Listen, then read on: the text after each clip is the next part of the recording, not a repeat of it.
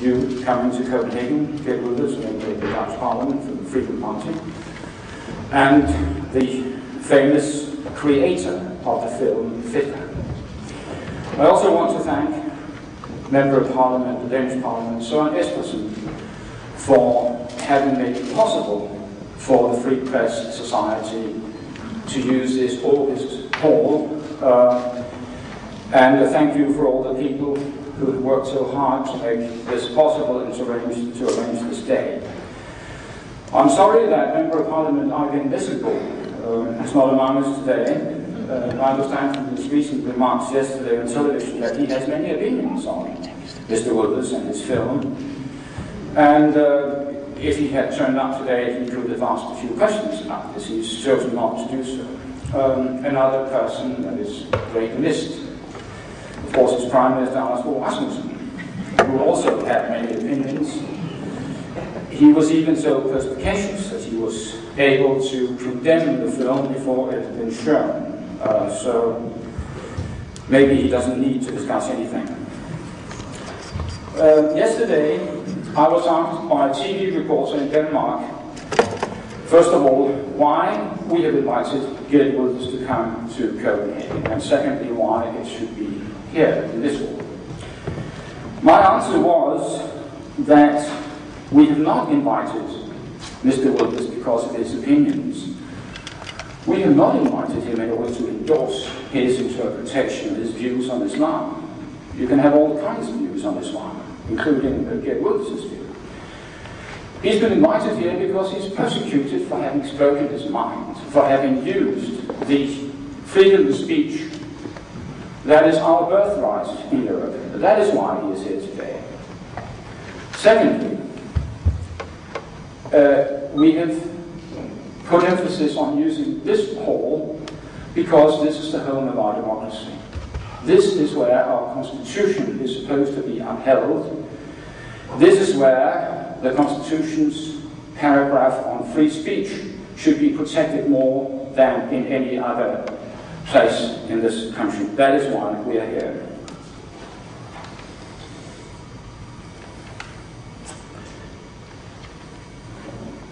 Regarding the arrangement today, after giving the word to Geet Wilders, we'll have a brief recess or break where people can have a drink or buy a book or go to the bathroom. 10 or 15 minutes later, we'll get back to this room and there'll be a possibility to ask questions and to discuss until approximately 5 o'clock. And I'm sure there'll be plenty of opportunities to voice one's opinions and clear out all questions that one may have. So, once again, Geet Wilders, the floor is yours. Thank you very much.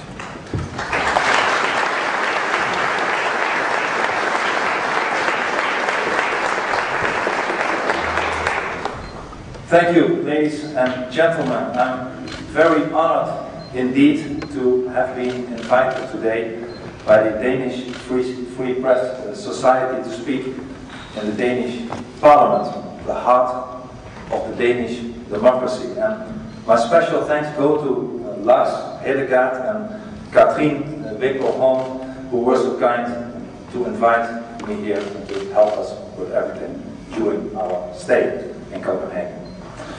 As you may all know, the title of my short film about the Quran and about Islam is Fitna. And Fitna is an Arabic word with many different meanings. The most common translation is ordeal or trial, and the name Fitna symbolizes, in my view, that Islam is the ordeal with which the Free West is currently confronted.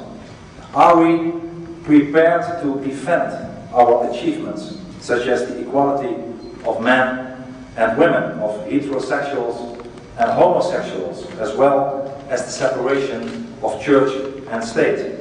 I would like to throw some light today on the question of whether the Netherlands, but also the rest of Europe, will be able to face that ordeal, to face that fitna and stand the test.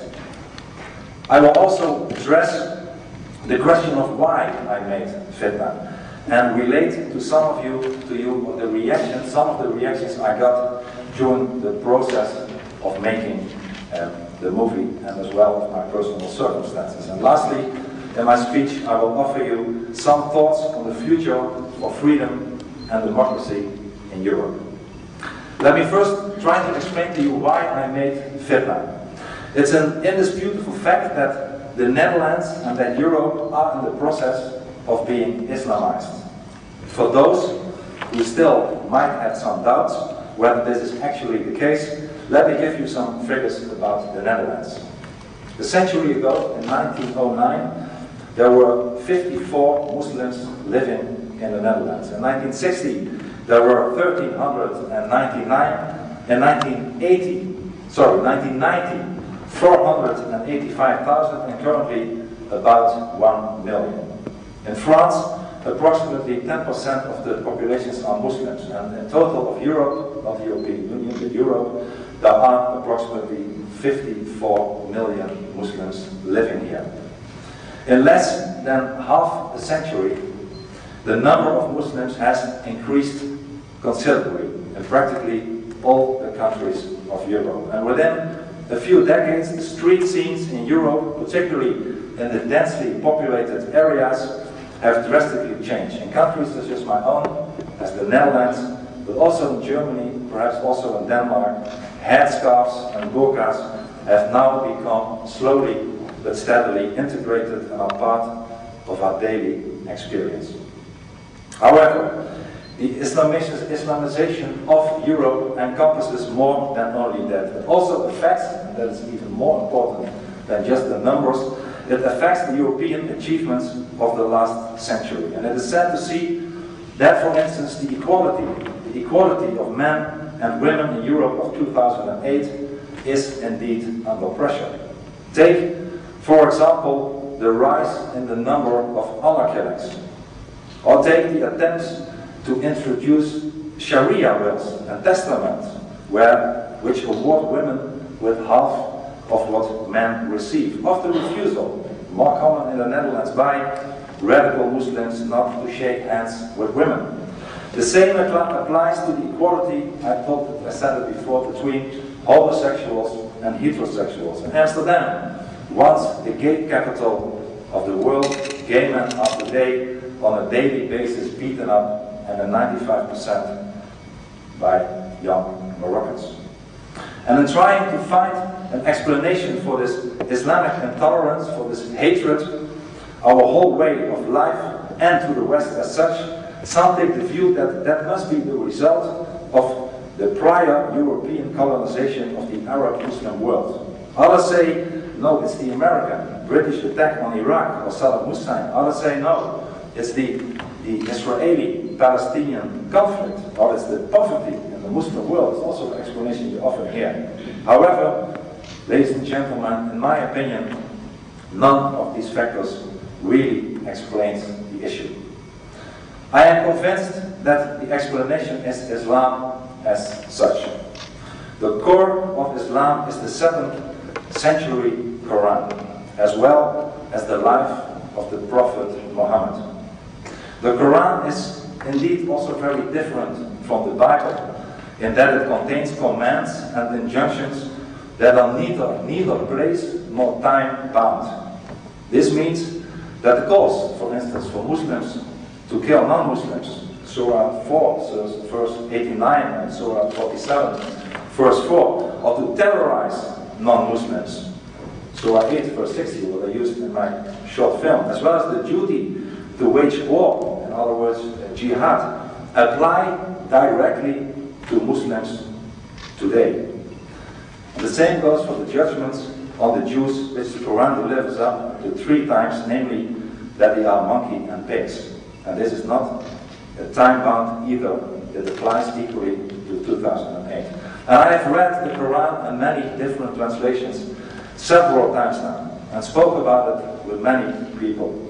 And I came, and I come every time again to the conclusion that the Quran calls for hatred, for violence, for submission, for murder and terrorism, and moreover, that is not confined to the 7th century either. Again and again, the conclusion is that the Quran, in fact, is a book of war, and that there is an inseparable connection between the Quran and the Islam as such, and the atrocities committed by Muslims.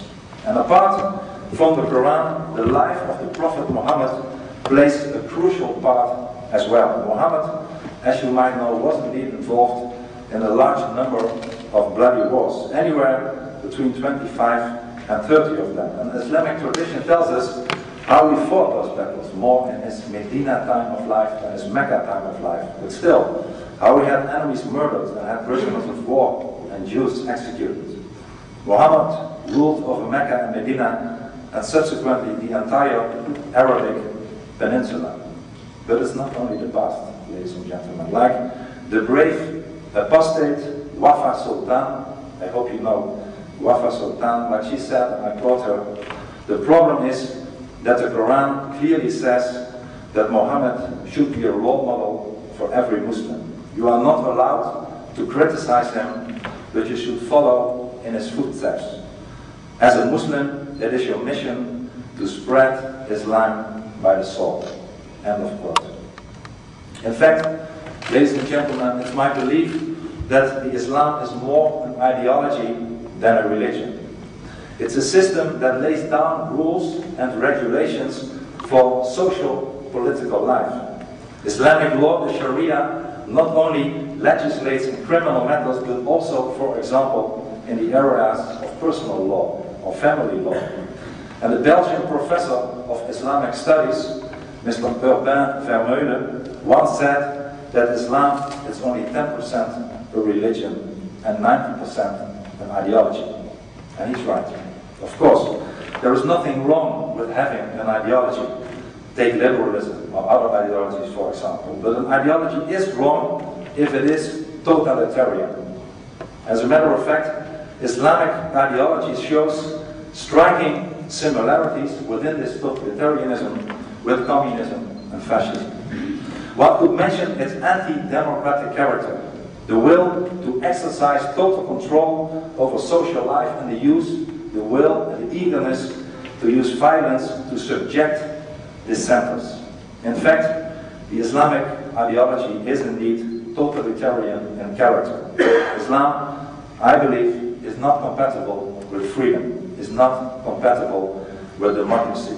And of course, I want to emphasize that I'm not talking about the people, I'm not talking about all of the Muslims, I'm talking about the Islamic ideology. It's very important to make a difference between the two. I have warned against the dangers of the Quran and the Islam in numerous interviews in the Netherlands and abroad. I wrote opinion articles, speeches, and of course many parliamentary debates in the Netherlands.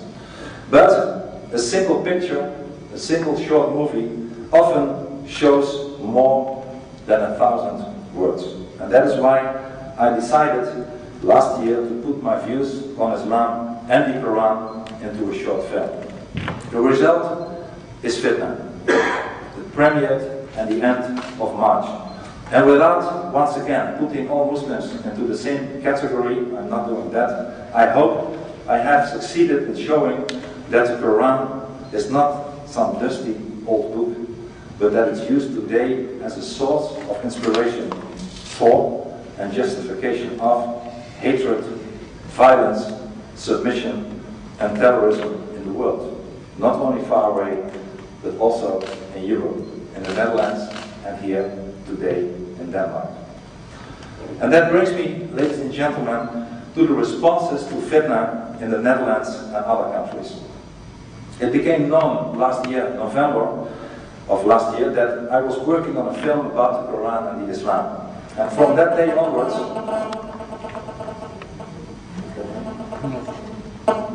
it's not,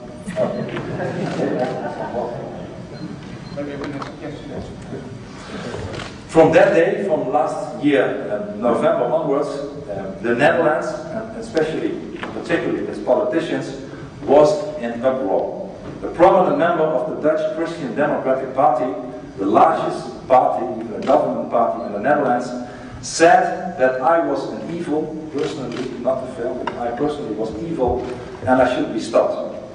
An extremely left-wing group tried to stage mass demonstrations against me, not the movie, in Amsterdam. A spokesman for the Dutch branch of the Islamic organization Hizb ut-Tahrir cried out that the Netherlands was due for an attack.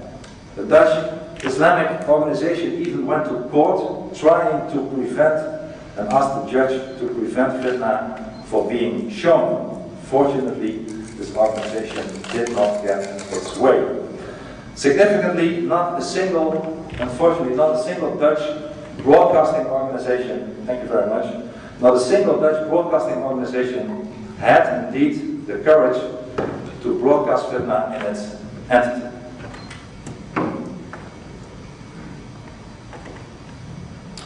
But the reactions, ladies and gentlemen, were not confined to the Netherlands. Outside the Netherlands, there was uproar as well. The Taliban threatened additional attacks against the Dutch troops in Afghanistan.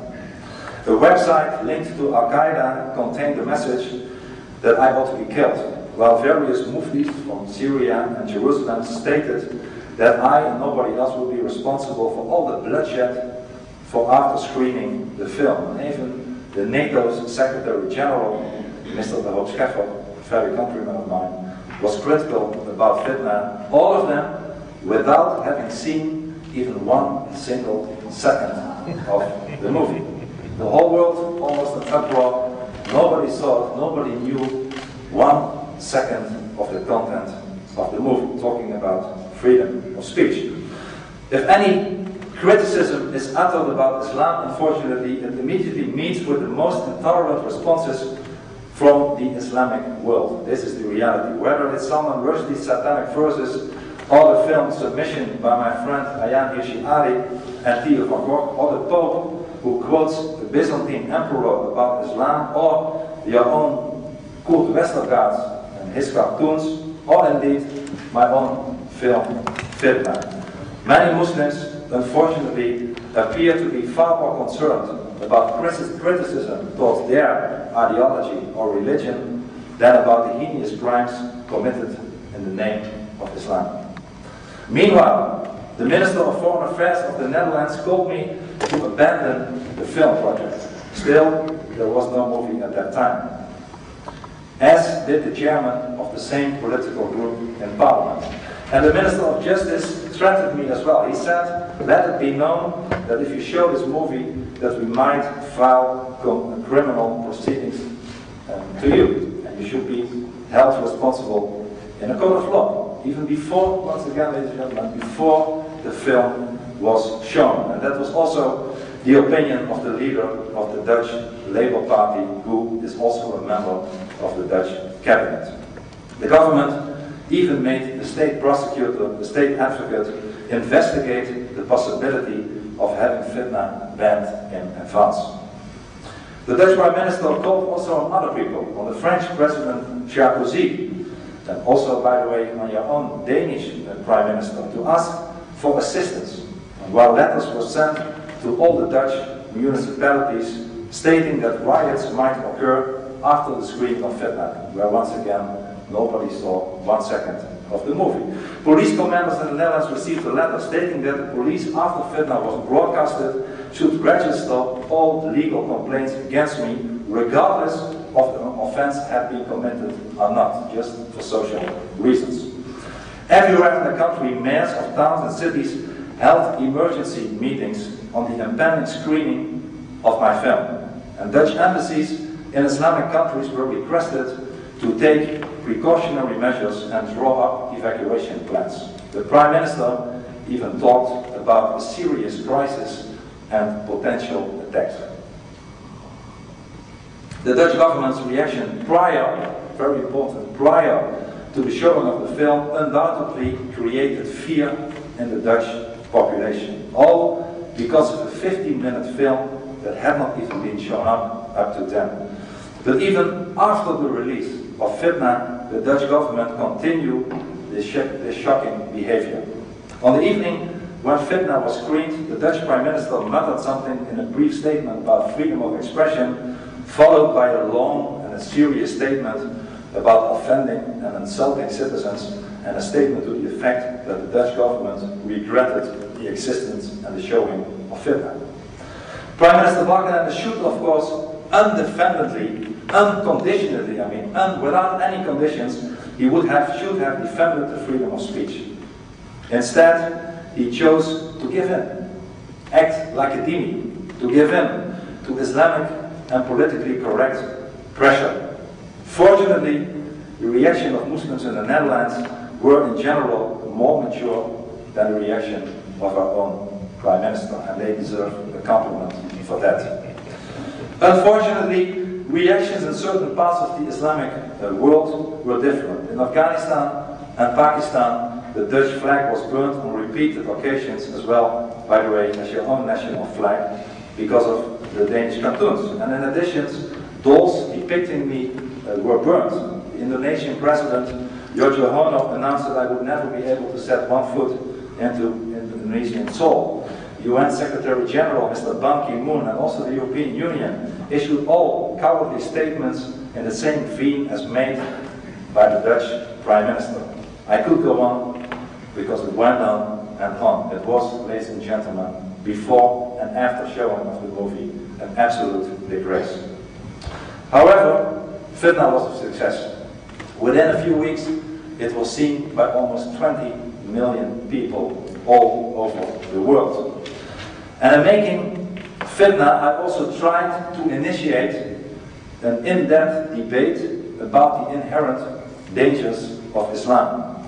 And unfortunately, such a debate has mostly failed to materialize so far. The more so because all invitations on my part to have a debate with representatives of the Muslim communities and organizations, as well as the imams and ordinary Muslims, was rejected. A few weeks after showing of the movie, I invited, in an evening with the press present, I invited 6 imams, 3 moderate and 3 radical imams from Amsterdam, Rotterdam, the civil cities of the Netherlands. I invited them to come and debate with me in the presence of the press, and all 6 of them rejected. I can only conclude that they really do not want a debate. Prior to the showing of fitna, in an article on the opinion pages of a Dutch newspaper, I posed the question how the Dutch government would have reacted if I had not announced a film about the Quran and the Islam, but instead a film about the Bible and a film about Christianity. And the answer, of course, is obvious. Nothing what I just all mentioned to you, nothing would have happened at all. The government would not have taken such a precautionary measures. There would not have been fear, there would not have been widespread riots. In the Netherlands, unfortunately, it's not Prime Minister Balkenende, but it's fear that is ruling our country. Fear of Islam. And that is still the case today. For example, our Minister of Justice announced more stringent measures against blasphemy. And recently, a Dutch cartoonist was arrested in a raid by no fewer than 10 policemen. A precedent as well as a boundary crossed. At least you protect your cartoonist we arrested. This is the Netherlands in 2008. It seems like the former German Democratic Republic is being resurrected in the lower countries. In fact, it is not only Islam that will be our undoing, but also the whole concept of cultural relativism and self-censorship on part of the political correct elite. And let me give you one other telling example of the cultural relativism in the Netherlands. We have a Quran in our, I don't know how it's the case here in this building, but in our Dutch parliament, in our plenary hall, we have a Quran, but we don't have the Dutch flag. And I think that's a topsy-turvy world. We should get rid of the Quran in our parliament and bring in our national flag. Differently from what some of you might expect, my views on the Quran, of course, and Islam are not so original. I'm not the one who invented it, and I wouldn't take credit for that. No other than, for instance, Winston Churchill said, in the 19th century, even in 1898, he said, Mohammedanism is a militant and a proselyting faith. No stronger retrograde force exists in the world. It has already spread throughout Central Africa, raising fearless warriors in every step. The civilization of modern Europe might fall as fell the civilization of ancient Rome. And later he wrote about Hitler's Mein Kampf. I'm talking about Winston Churchill. He said, and I quote, "Is the new Quran of faith and war, bombastic, tedious, formless, but full of its own message," end of quote. And not only Churchill, but also some social democrats, for instance in my country, admitted to the fact that National Socialism was indeed at that time the new Islam. And my own personal great hero, we all have great heroes, one of my great heroes is Oriana Fallaci. She said in New York in November 2005, "The Quran is the Mein Kampf of a religion that aims to eliminate others," end of quote. And she said, "A moderate Islam does not exist. It does not exist because there is no difference between a good Islam and a bad Islam. There is Islam, and that is the end of it. Islam is the Quran and nothing other than the Quran. And the Quran, indeed," she said, "is the Mein Kampf of a religion that desires to eliminate others, non-Muslims, who are called infidel, dogs, and inferior creatures." Read the Quran, read that Mein Kampf yet again, in whatever version, and you will see the evil in which the sons of Allah against us and themselves have penetrated come all from that book. End of quote. Very wise and true words. I'm often asked how I deal with all the criticism and how I deal with all the threats. And criticisms about my views on Islam, I have to be honest, they really do not bother me so much anymore. Because such criticisms are practically always uttered by those who have never read pages of the Quran or, for instance, the Iranian Islamic Penal Code. Criticism like that are more water of a duck's back to me.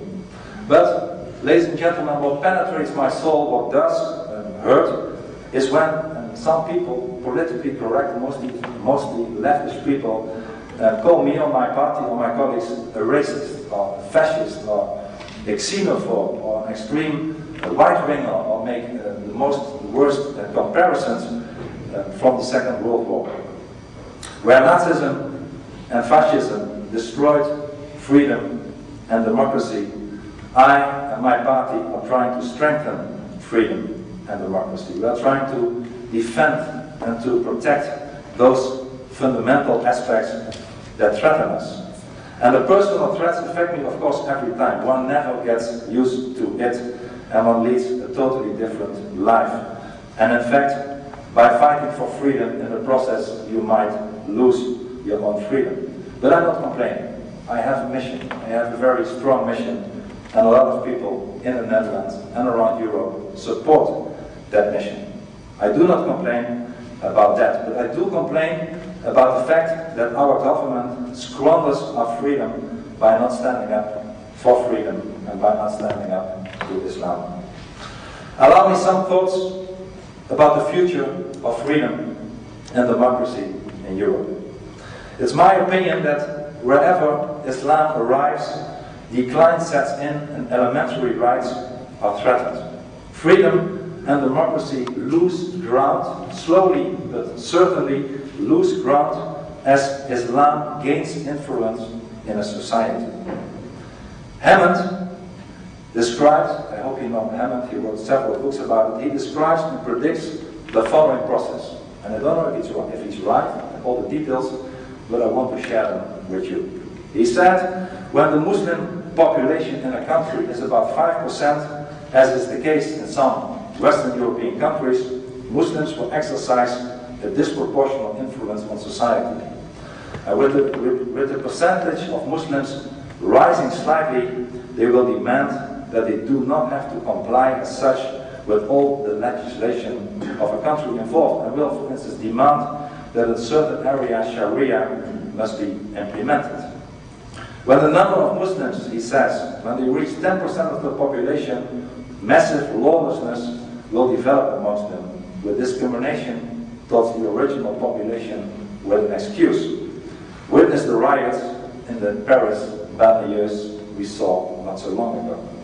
Non-Muslims in that stage who will utter criticism of Islam will be threatened at that stage. Once the percentage reaches 20 or more percent, churches and synagogues will be occasionally attacked, and sometimes even worse things will happen. And from 40% upwards, such is the case in Bosnia, for instance, and Lebanon, there will be widespread of butchery and continual terror. From 80% upwards, the state itself will be involved in all possible ways of cleansing. This is all according to Hammond. His analysis, whether true or wrong, does not bode well in for the future. Whether he is right or not, I don't know. But it is a fact that there is indeed no Islamic country in the world where freedom prevails, where there is a genuine democracy, where there is a real freedom of speech, where there is a constitutional state, where human rights indeed are respected. It's a matter of fact that the Islamic world trails behind the free West in every possible way. Social, economically, politically, scientifically, military, and let's go on. It's a good reason that people from Turkey, Morocco, Algeria, Iraq and Afghanistan massively immigrate to the Netherlands, to France, to Sweden, and not the other way around. Ladies and gentlemen, it is regularly held against me, at least in the Netherlands by my political opponents, that although I identify the problems connected with the Islamization of the Netherlands, I fail to advance solutions to those problems. However, that is a false impression of the true state of affairs. I do have, and I do advance solutions, but those are not the solutions favored by the political elite. There are no solutions the political elite in the Netherlands and also in other countries want to hear. My political opponents believe that the problems associated with the Islamization and with mass immigration can be solved by entering only into dialogue with the self-appointed elite of the Islamic community, which, in fact, in the Netherlands, does not tend to be in good touch with the Islamic underclass, and by demanding minimal entry requirements for immigrants. And by giving room to Islam, they seek to solve the existing problems in our society. In fact, giving room to Islam is the worst thing they could have ever done. My solution to the problem is various. First, I want the immigration from Islamic countries to be stopped. Where I'm talking indeed about the non-asylum immigration. If, for example, a gay Muslim from Iran is persecuted, he must of course be able to be granted asylum also in the Netherlands and in my country.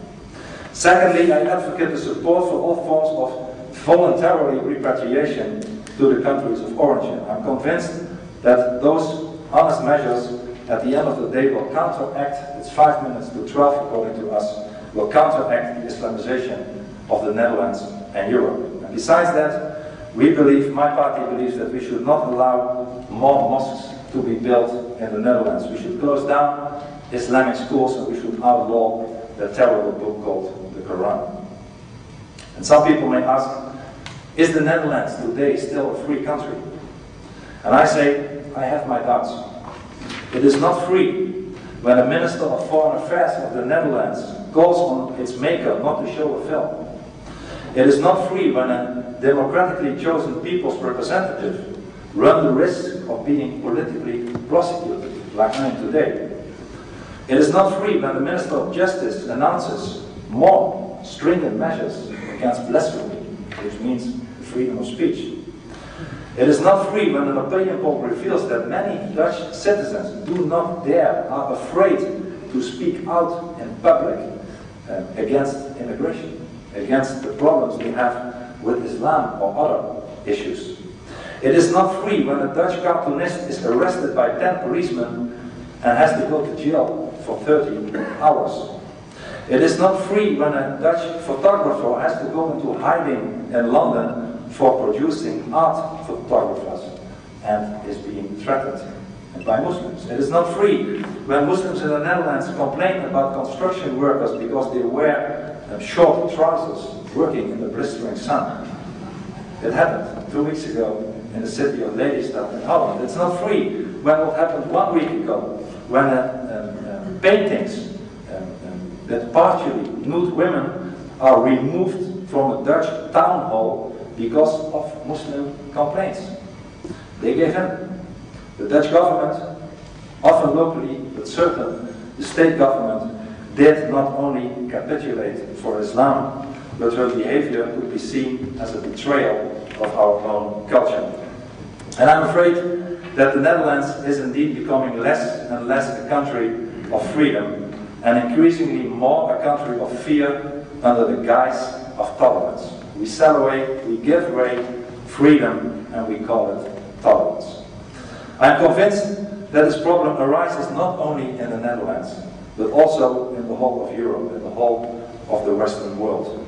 And my conclusion, in fact, is that we have a lack of leadership. We have a lack of leadership in the Free West. Leadership to defend our freedom. Leadership to defend our children. The political elites governing most of Western European countries are themselves governed by fear. Fear for facing the truth. Fear of letting go the still prevalent ideology of cultural relativism. Fear of fighting for freedom of speech, particularly when the message expresses an inconvenient truth or is delivered by somebody with a critical view on Islam. Our freedom, ladies and gentlemen, is very slowly but steadily being bargained away by the political elites. The ruling elite is afraid, ladies and gentlemen, of losing the growing support of the Islamic voters. They are afraid of the economical consequences of, for instance, the fight with Saudi Arabia or other countries. They are afraid of the economical consequences. They are afraid of being less popular with other Dini governments, leaders in the European Council.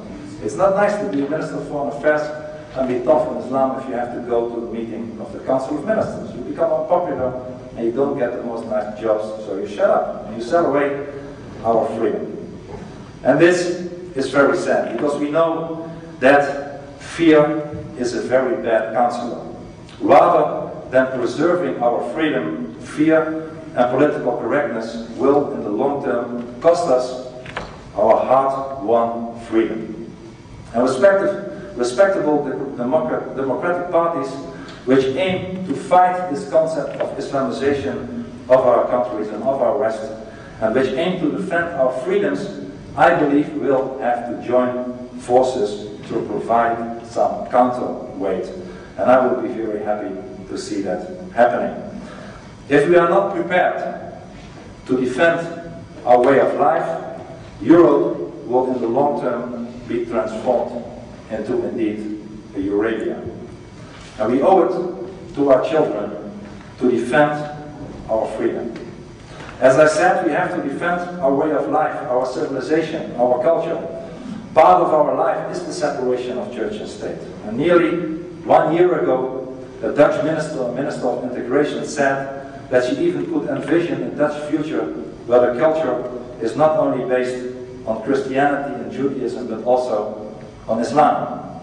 And I called her, many people were angry with me, I called her in the parliament insane. And I think she was insane, and she still is insane. And of course, I'm not here to judge, and I will not say anything about Danish ministers, but I read an article about a minister saying something about judges wearing headscarves, and maybe they are from the same school. Fortunately, ladies and gentlemen, fortunately there is some hope. There is some hope for change. Not, unfortunately, with the political elite, but by our constituents, our voters. There is some hope, at least in my country, where a growing number of Dutch citizens are getting annoyed with our government because it refuses to put a stop to the ever-advancing Islamization of our Dutch society. There is a tremendous gap, as I believe in very many countries, between the political elite and the Vox Populi. There is an enormous gap between those two. And it is being proved by a recent poll, a recent representative poll, showed by a historical newspaper in the Netherlands, and it showed that no fewer than 6 out of 10, so a majority Dutch citizens, view Islam as a threat to our culture. While another 6 out of 10 Dutch citizens, a majority again, said that mass immigration are the greatest political mistakes in the Netherlands since the Second World War when it comes to policy decisions. And no less than 44% of the Dutch citizens from that same poll are of the opinion that indeed Islamic ideology is there to destroy the Western civilization on the long run. The fears of those people deserve to be taken seriously by our government. And I plead with my heart and soul for the defense and the protection of our Western civilization. We will have to go all the way out to defend our freedom. And in saying this, I do not only advocate measures to stop immigration and to promote voluntary repatriation. It would also be worth a lot to me if more honest methods of history teaching could be applied in our education system, in educating our children. We have to warn them from coming generation and convince them of the dangers that are facing us. Let us no longer be silent, also in our schools, about everything that has to do with integration and with immigration. Let us put the current mass immigration from the Islamic world into Europe in a historical perspective.